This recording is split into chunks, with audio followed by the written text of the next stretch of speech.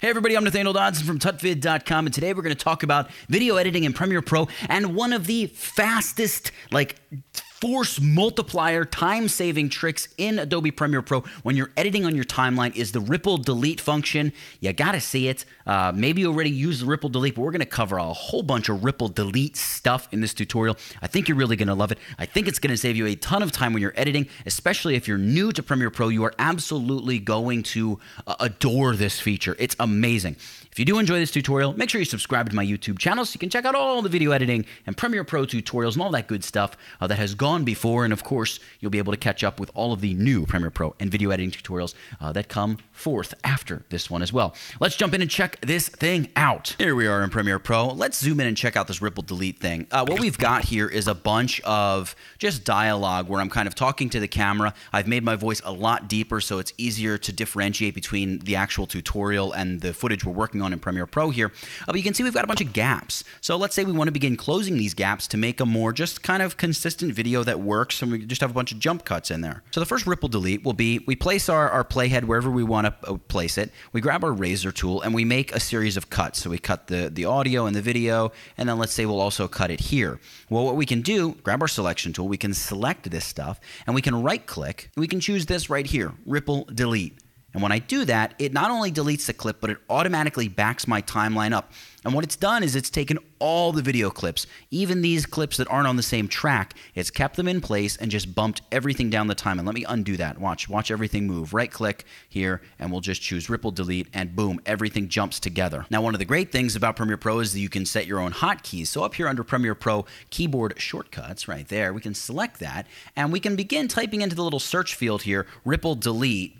And you can see there it is, edit, ripple, delete, and we can set a hotkey. Now, I have my hotkey shortcut set to the letter X, so you can set yours to whatever you like. But what happens is, like here, I've got this gap between these two clips. I can click on that gap and hit the letter X, and it will ripple delete that gap, therefore pulling my two clips together. Now, obviously, there's still a big gap in the audio that needs to be rectified. We'll look at cleaning up some of these gaps in just a second, but you can quickly knock out and ripple delete just by hitting the letter X when you select either a blank area, or if you make another cut in your video, you can select the portion of video to be lifted out, hit the letter X, it ripple deletes it out of there and gets it right out of the way. Now, one other thing you might have noticed, if I undo that ripple delete, we have some markers here. So I've got these markers. Let's say you know they're little graphics that need to go in place, or it's a specific point in the dialogue that you need to be aware of for your editing notes.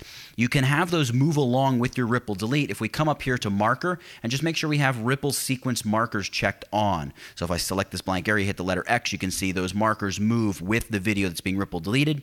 The markers that are before our ripple delete, they don't get touched. So now another thing that is really going to help you in terms of ripple deleting and editing your video quickly is another keyboard shortcut. So go back to Premiere Pro keyboard shortcuts, and we are going to look for a command called add edit. I know it doesn't make a lot of sense.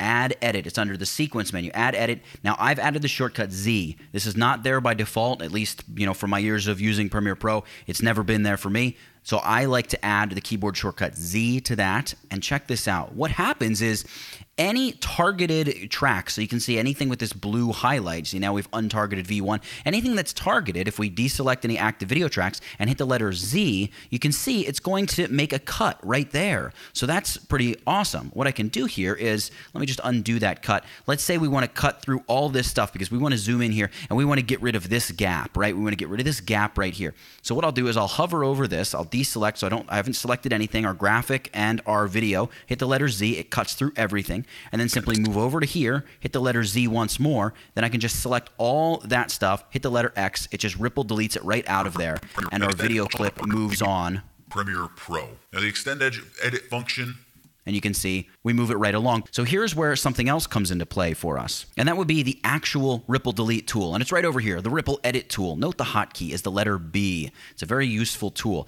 Now, one thing about this clip is I have synced it with audio, so the audio is not linked to the video itself. So let's actually grab our selection tool, just select this one clip, we'll right click on it and choose to link it. This means that when we edit the video, you can see the audio is going to kind of drag along with it. So hit the letter B to grab our ripple edit tool, and we can simply pull the video right back to where we want the cut to be, and you can see it just cuts that blank junky audio out.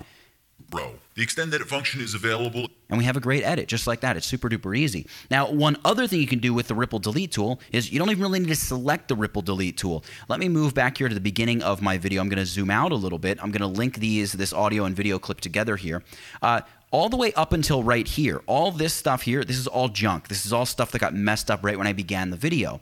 So how can we delete that? Well, we could always hit the letter Z, right? Just select that and then select this stuff. We could delete it and back all the video up. Or, of course, we could select it, hit the letter X to ripple delete it.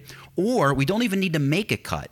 You can, with this linked video clip, hold down the Command or Control key, and as you hover close to the edge of your video, you get that yellow arrow. That's the ripple delete tool. So holding down Command or Control, I can just simply drag back to like right there. It ripple deletes it, and now if I play this, my video will begin right at the audio that I actually want.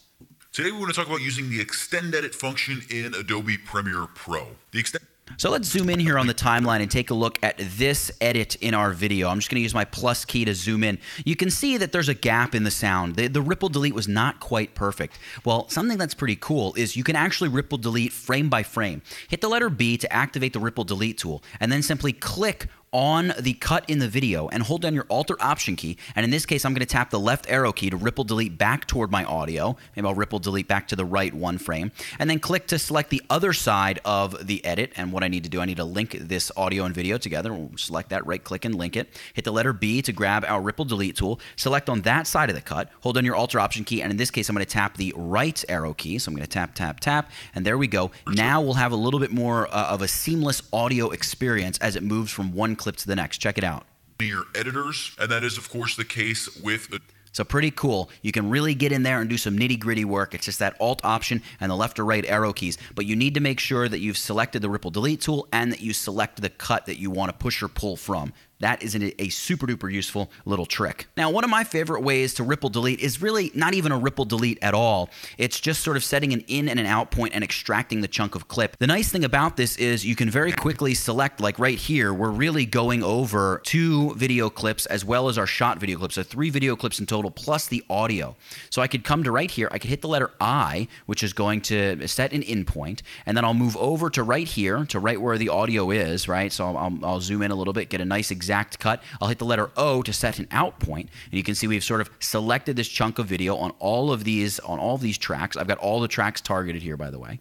And then all I have to do is hit the apostrophe key. It does the same as this right here. It's called extracting. See the hotkey? It's that just the simple apostrophe. And when I do that, it's going to cut that chunk right out and ripple delete everything that's sort of downstream down the timeline and push it right back into place. So that's a really great trick. I use that all the time when I'm editing. It's really, really helpful. Now, another feature that can be really helpful is the rolling edit tool. And this is sort of a type of ripple delete, but it's really considered a rolling edit. That tool is located right here underneath the ripple edit tool. Note the hotkey is the letter N.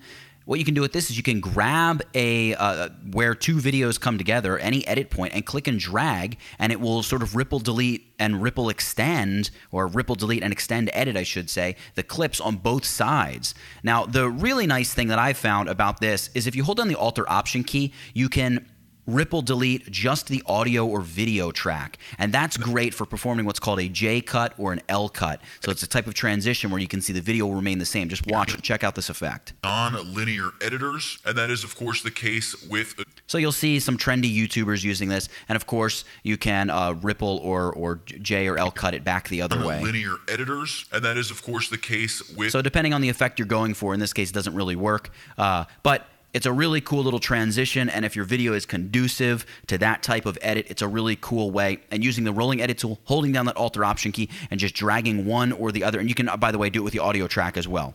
But just pushing or pulling one or the other way can create a really, really cool transition. And they're called either J or L transitions, depending on which way they're swinging, because it makes like what looks like the letter J or the letter L. Now, another cool thing you can do is perform what's called just a kind of more traditional extend edit, where we place the playhead or the current time indicator, the marker here, where we want the cut to be, like right there, and we simply select the transition. Here, I'll just link this clip to make this easier. Let's link that together, and we'll select the transition right there. You see it's red, it's selected, and all you have to do is hit the letter E, and it's going to trim that back. Now, obviously, it didn't ripple delete everything. We could select the video, the empty video area, hit the letter X, and there it would be ripple delete. One other thing you can do is perform an extend edit this way, where let's say we want to extend the video out. If you have video there, hit the letter E, and it will extend the video right to where the current time indicator is. Now, finally, one last thing I want to show you is another pretty cool sort of extend or roll edit hotkey. Let's say here we make a cut in our video, right? Like we cut the video here. Let's just select this video track. Let me retarget all this junk that I have going on here. But I'm only selecting this video clip. I'm going to hit the letter Z. It's just going to cut that, right? And then I hold down my Command or Control key and I just ripple edit just like that. And you can see we've clipped away all that space. But the problem is, like, this last clip is our outro, so we don't want the time-lapse clouds to still be there. So let's move, and our current time indicator will snap to that little transition if we hit the down arrow key. Of course, hitting the up arrow key takes you to the previous transition. Hitting the down arrow key will snap you to the next cut in your video. And all we need to do at this point is target just that track. So first and foremost, we can hold down our Shift key and click on V2 to deselect all tracks. We'll do the same down here for A1. We've deselected all tracks, and then we'll just select V2. And all we need to do is hit Shift and the letter W, and it will clip all video after the current time indicator back to where you are.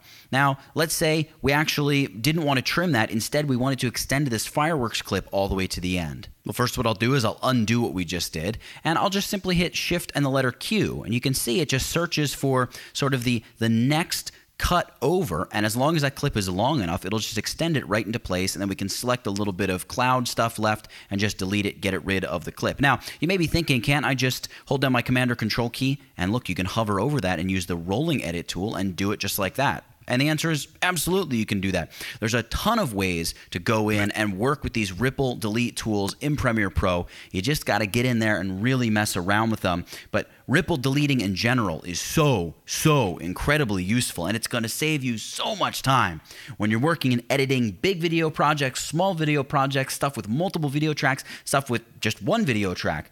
And it's also important to note that the ripple delete and ripple edit and even rolling edit, back and forth, extend edit, roll edit, all of that, it works on audio tracks as well. And that's particularly useful if you're extending the audio out past something or you're performing one of those J or L edits. It can just really be useful. Just remember to target the track that you want, particularly if you're using the hotkeys and things like that. That's really helpful and a good thing to keep in mind as you're rolling through and editing with Ripple Delete in Adobe Premiere Pro.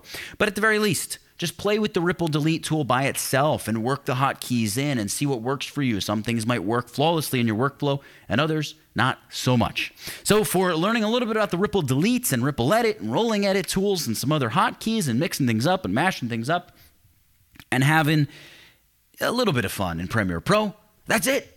Get it? Got it? Good. Nathaniel Dodson, tutvid.com. I'll catch you in the next one.